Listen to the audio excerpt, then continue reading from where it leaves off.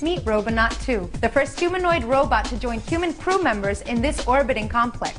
Its primary job on the International Space Station is to teach engineers how robots behave in space. Robonaut 2 could one day venture outside the station to help spacewalkers make repairs or perform scientific work too dangerous for people.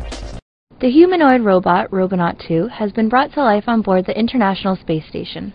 Space Station engineers assembled the robot and powered it up for the first time after almost 6 months since arriving on Space Shuttle Discovery. According to NASA, the astronauts have run a test of its electronics, focusing on the thermal response sensors in its joints. So far, the diagnosis has been positive. On September 1st, the station crew plans to begin leading R2 through its first movements in orbit. Currently, the robot is connected to a pedestal on the space station. NASA hopes by the end of the year to ship leg attachments to be attached to Robonaut 2, giving it more mobility around the orbiter and upgrades for R2 to go outside into the vacuum of space. Robonaut is designed to perform tasks ranging from simple and repetitive to ones that are especially dangerous. The 300-pound robot has been in the works for about 11 years by NASA and General Motors. Even though R2 is a robot, it's taken on a life of its own as a regular tweeter with 40,000 followers. Questions and comments can be sent to Robonaut 2 and its team via Twitter @AstroRobonaut.